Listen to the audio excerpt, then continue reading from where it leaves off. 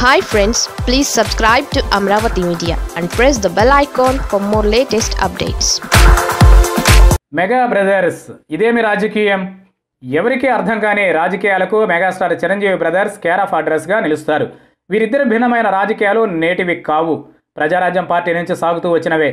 ఆలోచన ధోరణిలో రక్తబంధానికి సంబంధం ఉన్నా తేడా ఉంటుందని మెగా బ్రదర్స్ రాజకీయాలు పరిశీలిస్తే అర్థమవుతాయి. చిరంజీవిది సున్నితమైన తత్వం, అదే ఆయన సోదరుడు పవన్ కళ్యాణ్ది దూకుడు స్వభావం.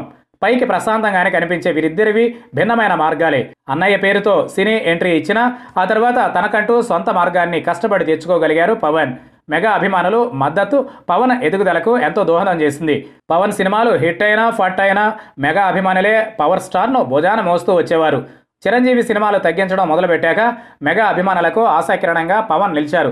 పవన్ కళ్యాణ్ ఆలోచన ధోరణి తన ఆలోచనలకు భిన్నంగా ఉంటుందని గమనించే ప్రజారాజ్యం పార్టీ పెట్టాక యువరాజ్యం అధినేతగా తమ్ముడిని చేసిన చిరంజీవి ప్రధాన బాధ్యతలు అప్పగించలేదు. ఎక్కువ ప్రచారం కోసమే పవన్ వినియోగించారు చిరంజీవి. బావ అల్లు అరవింద్కే ఎక్కువ బాధ్యతలను పంచారు.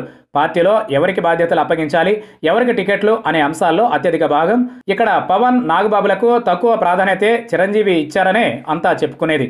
కాంగ్రెస్ నేతలను పంచెలు ఊడదీసి తరిమి కొడతామంటూ ప్రచారంలో సైతం పవన్ ఆవేశపూరిత ప్రసంగాలు చేయడం కూడా చిరంజీవికి నచ్చేది కాదంటారు. ఇలా పవన్ తన రూట్లో తాను వెళ్లడమే గాని అన్న ఆలోచనల ప్రకారం సాగలేదంటారు. ప్రజారాజ్యం నిర్వహణ కష్టసాధ్యమని భావించి చిరంజీవి కాంగ్రెస్ పార్టీ ఆఫర్కు తలొగ్గి పార్టీని విలీనం చేయాలని నిర్ణయించారు. అది పవన్కి అసలు ఇష్టం లేదని నాటి నేటి నుంచి మెగా కుటుంబీకులకు సన్నిహితుల నుంచి వినవచ్చింది. అందుకే 2014లో జనసేన పార్టీని పెట్టి ప్రజారాజ్యం పార్టీని నమ్ముకుని దెబ్బ అయిపోయిన వారిని ఆదుకోవాలని, వారి రాజకీయ భవిష్యత్తుతో పాటు పొలిటికల్ పునాదిని నిర్మించుకోవాలని పవన్ ఆశించారని విశ్లేషకుల అంచనా. అయితే ఆయన పార్టీ స్థాపించినా పోటీ చేయకుండా బీజేపీ, టీడీపీలకు మద్దతు పలికి సరికొత్త రాజకీయానికి ఏపీలో తెరతీశారు.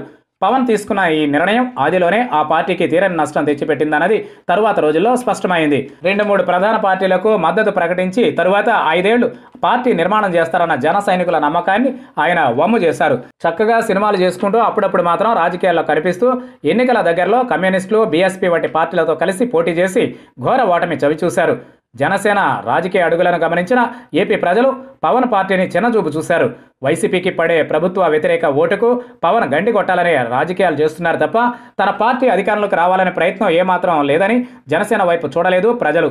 తెలుగుదేశం ఏం చెబుతుందో జనసేన అదే చేస్తుందని గత ఎన్నికల ముందు నుంచి వైసీపీ ప్రచారం గట్టిగా చేస్తోంది. అదే నిజమనే రీతిలోనే పవన్ సైతం తన చర్యల ద్వారా నిరూపిస్తుండటంతో ప్రజల్లో మరింత విశ్వసనీయతను కోల్పోతుంది జనసేన. రాజధాని అమరావతిలోనే ఉంచాలని కోరుతూ టీడీపీ రైతుల ద్వారా గట్టి పోరాటమే సాగిస్తోంది. దీనికి జనసేన జై కొట్టింది.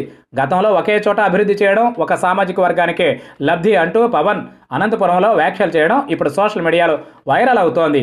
అప్పుడు ఒకే చోట అభివృద్ధిపై వైసీపీ తీసుకున్న నిర్ణయంపై జనసేన అధినేత యూటర్న్ కొట్టారు. అదే ఇప్పుడు చర్చనీయాంశం అవుతోంది.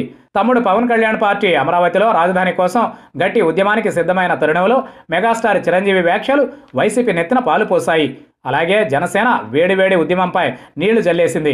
అభివృద్ధి వికేంద్రీకరణ ద్వారానే ఏపీ ముందుకు వెళుతుందని, 3 రాజధానులు సరైన నిర్ణయం అంటూ వైసీపీ సర్కార్కి మెగాస్టార్ అనుకూలంగా చెప్పడం ఇప్పుడు అటు జనసేనలోనూ ఇటు పొలిటికల్ సర్కిల్స్లోనూ హాట్ టాపిక్ అయింది.